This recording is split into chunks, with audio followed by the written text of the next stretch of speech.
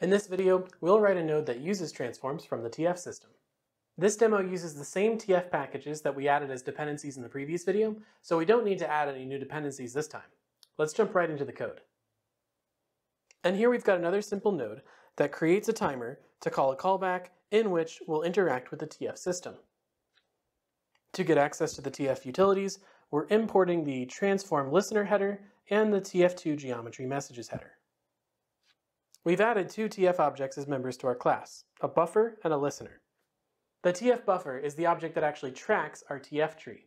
It keeps track of what frames are available, what transforms exist between frames, and how that tree changes over time. It will maintain some short history of the tree, and that becomes the range of time we're able to query it for. The TF listener is just an object that starts its own thread and runs in the background. The listener is the object that's subscribing to all of the ROS topics and updating the buffer with the messages that come across those topics. So while we need to create the listener and keep it alive for as long as we want to get updates to our TF tree, we'll only actually be interacting directly with the TF buffer when it comes time to look up transforms. To initialize the buffer, we give it a handle to the ROS clock that we're using, and to initialize the listener, we just give it a reference to the buffer object. Further down, we can see our timer callback, which is where our node will actually do something. The first thing we're doing is checking if we can actually look up the transform that we're interested in. In this case, we're going to be looking up the parent and child relationship that was broadcast by the TF broadcaster in the last video. To check if we have all the parts of the tree we need to connect parent and child, we call the canTransform function on the TF buffer. In addition to the source and target frames, we need to give it a time point. In this case, we're giving it time point 0, which tells TF that we just want whatever the latest information available is.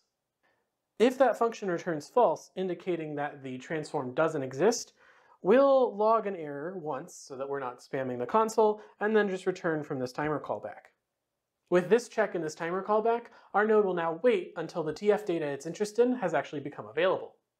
Once the data is available, we'll be able to move past this if statement, and we've got two different functions here that demonstrate different ways to use the transform data from the TF buffer. In the first function, printTransform, we're going to look up the actual transform offsets between our two frames and print those out to the console. To get the transform data, we use the function lookupTransform on the TF buffer. Again, we need to give it the source, target, and time point that we're interested in. This will return a geometry messages transform stamped message object. We're then building up a formatted representation of that message's contents. So we get the X, Y, and Z of the translation components, and then we convert the rotation quaternion into roll, pitch, yaw, and add that to our formatted output. Then we're just logging that formatted string. In real code, we might be pulling, say, the robot's position from the X and Y values of this transform data, or converting this into a transform matrix either in eigen or in the TF2 library and using it in some other math. There's another common way to use the transform data from TF, and that's simply to take a sensor measurement or a pose in one frame and convert it to being relative to another frame. To do this, we use the transform function on TF buffer. This function takes in a stamped version of the data we're wishing to convert, and then the target frame we want to convert it to. It'll then return that data transformed into the target frame. By stamped, we mean that this message has a standard header object in it, which includes the frame ID. This will be used as the source frame for the transform function. So in this case, we're creating a point that is 1 meter away on the x-axis from the child frame location. We're then asking the buffer to transform that into the parent frame location. And then we print the x, y, and z coordinates of that point to the console. And these are the three functions that you'll be using the most often with the TF buffer. You'll always start with a canTransform to make sure that the data you're looking for is available.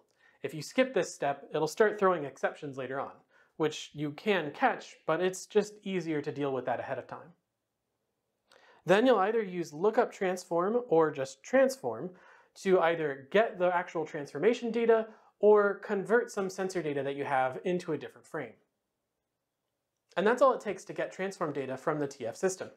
It's nice that the code is as simple as it is because there's still plenty of room to get confused on the math and directionality of these transforms. A very common mistake is swapping the source and target frames when you're calling lookup transform, for example. There are cases where that will almost look like it works until you start getting deeper into your testing, and then things will just be backwards in weird ways.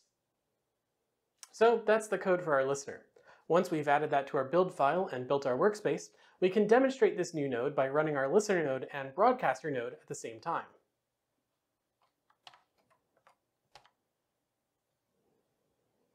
And in the listener node, we see the outputs reflecting the transform data being sent by the broadcaster node.